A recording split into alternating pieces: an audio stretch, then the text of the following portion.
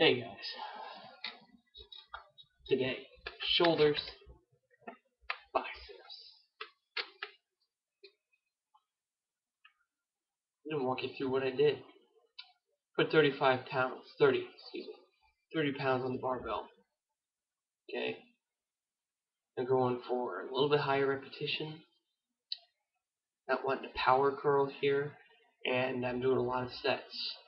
So, a lot of sets with 10 repetitions. So that's why I'm only putting 30 pounds on there, because I got to continue to keep my reps up while doing a lot of sets. So I'm going to burn those muscles out after 2 sets. Barbell, close grip barbell curl. About like this. Okay? That's what it's going to look like. Alright. Curling up, bring it down, curling up, keeping the elbows in the side. Close grip. The idea is that whatever muscle is exposed, okay, that's what you want. So you can see it a little bit. Shoulder coming in, bicep, budget.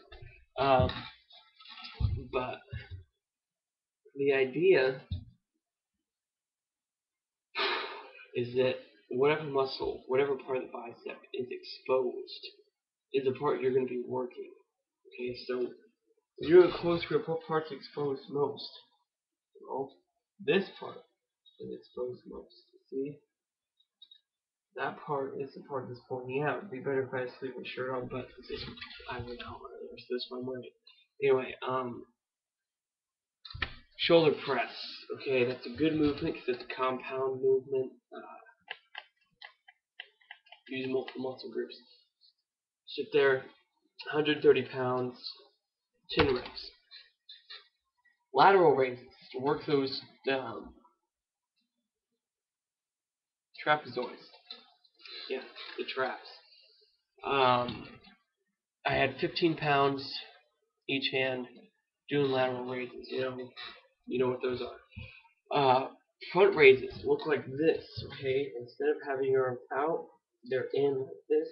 You raise straight up, down, up, and down. More like this, though.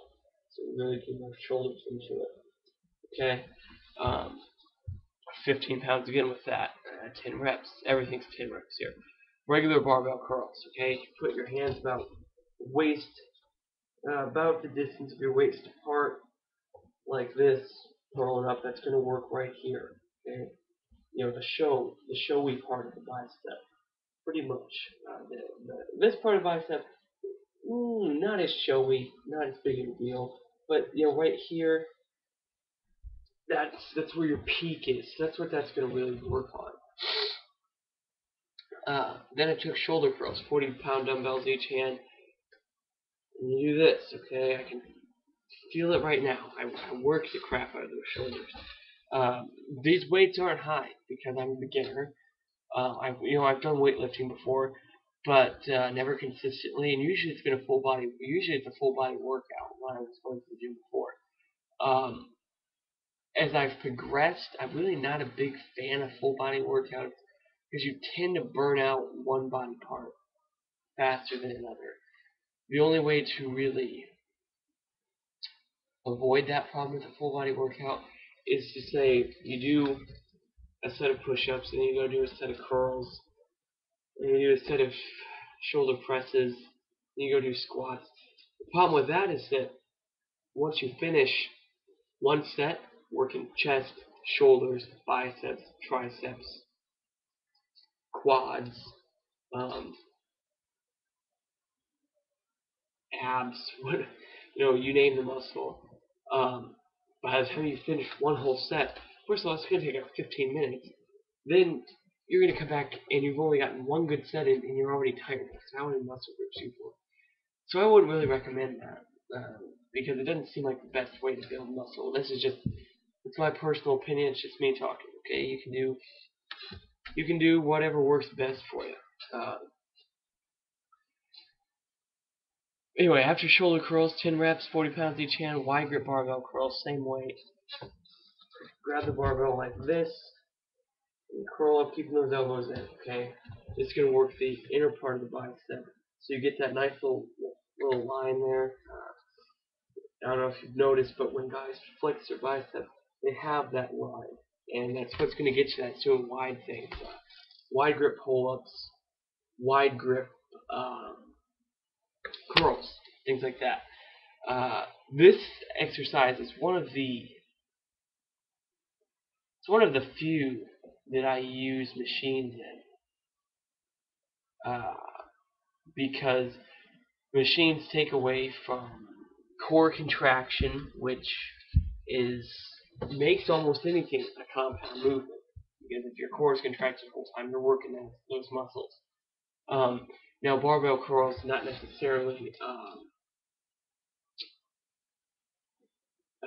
Sorry, I was getting ahead of myself. But you don't want to use too many iso movements.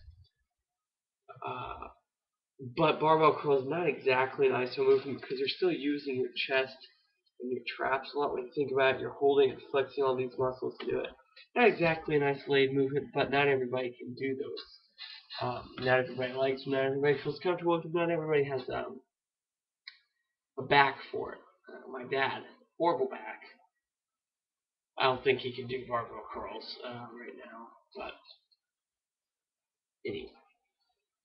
Then barbell lifts, which is where I grab it wide, but instead of grabbing it like this, I'm grabbing it like that. Okay, bring it up, try to bring it, about the top of my chest, and back down, bring it up and down, really giving the traps a good workout here, working those shoulders. So that was one round. I do that 2 more times with reps of 10, and then I do a burnout set, which is where a burnout set is where you just do as many as you possibly can. Okay, and I was able to put up some pretty good numbers there, I guess. The numbers that were pleasing to me. Obviously, I know there's people out there who lift twice as much as I do, twice as many reps, but my goal is not to compete with anybody. It's not to look exactly like anybody else. My goal is not to be able to walk into a room and say, hey, guess what I can bench? Or when someone says, what do you bench? I don't really care if I'm higher than them. I just want to look good, okay? So it's not about competing with people. It's not about any of that. So many times I walk into the gym and I see guys and they're just, obviously, they're just there to compete.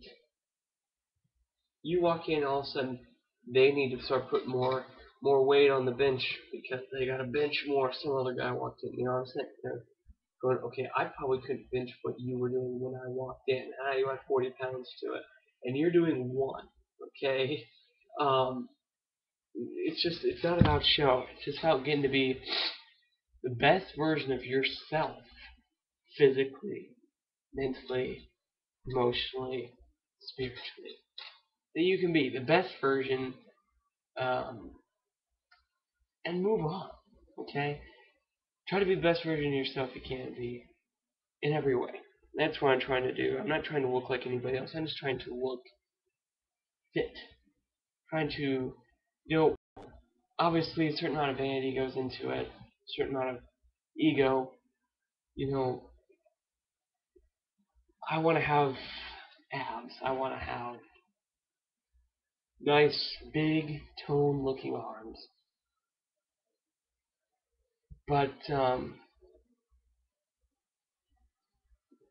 just trying my best. Slow process.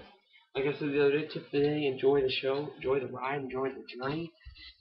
It's great advice in my opinion. Just enjoy life while you're going along, okay?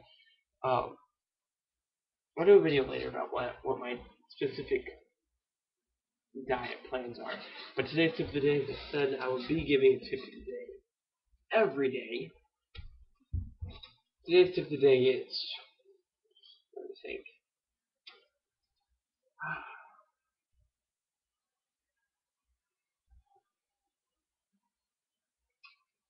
Eat before bed. I guess, there you go. That's your tip of the day. Eat before bed. Your body is going to be rebuilding muscles while you're asleep. That's when the majority of that work happens. You're sleeping, your body releases proteins, help rebuild those muscles that you pounded, muscles like that, okay? Not that big, but I'm just going to keep showing it, Okay, because guess what? I used to be fat, so I was so proud of how far I've come. Anyway,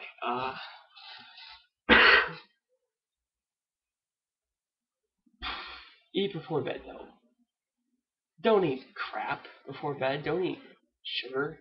Don't eat carbs before bed, even if it's a good carb, a complex carb. Yeah, don't eat before bed, or don't eat crap before bed. Eat pure protein before bed. Okay, eat cottage cheese. Eat whey protein. Eat protein though. Okay, because your body's gonna be breaking stuff down, rebuilding muscle before or while you're sleeping.